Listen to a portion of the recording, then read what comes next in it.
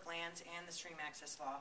I think that it's really important that we recognize the value of the Yellowstone River, especially here in Livingston, Montana. It's an incredible resource for our economy.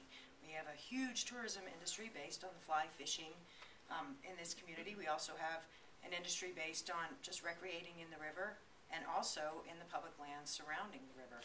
So I do think it's really important that we preserve that access for the generations to come as well.